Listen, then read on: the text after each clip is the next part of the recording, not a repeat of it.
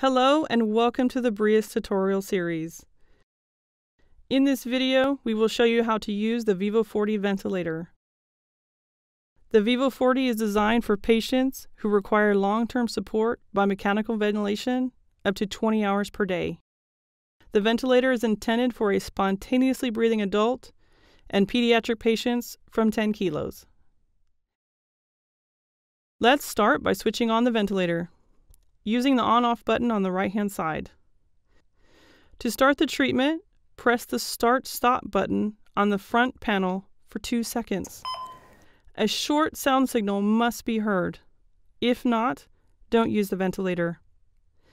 To turn off the Vivo 40, press the button for 2 seconds. Release it when the message is shown and press it again. To switch off, push the On-Off button. The LED light indicates the patient breathe trigger. The alarms above the audio pause, and on the right, the power sources. The display window is divided into 2 parts, the monitoring section on top and the adjustable settings below. Navigating in the menu is easy. The 4 direct access buttons lead to different sections of the menu. The up and down buttons are used to select a parameter, and the minus and plus buttons are used to change values. Let's see how it works. In the mode section, you can select one of 3 treatment modes: pressure control ventilation, pressure support ventilation, or CPAP. Next, you can choose adult or pediatric mode.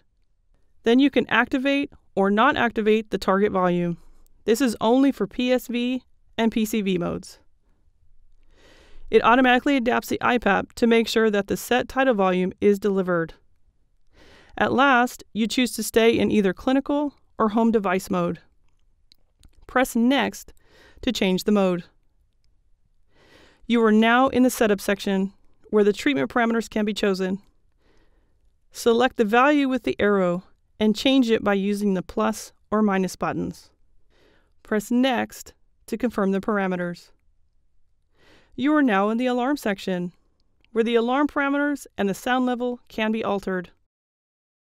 Press and select the alarm parameter using the up and down buttons. Adjust the value with the minus and plus buttons and press Confirm to apply the change. You are now back to the setup screen and can start the treatment. Press Alarm to display the alarm's history, but do this only when the Vivo 40 is in standby. The Other section contains various parameters and functions. You can start the pressure, the ramp time, and activate the ramp. Return to Other menu.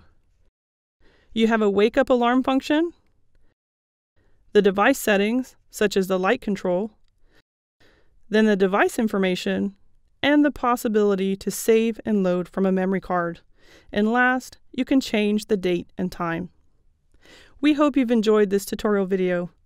Please make sure that you always read and adhere to the operational manual before using the Vivo 40.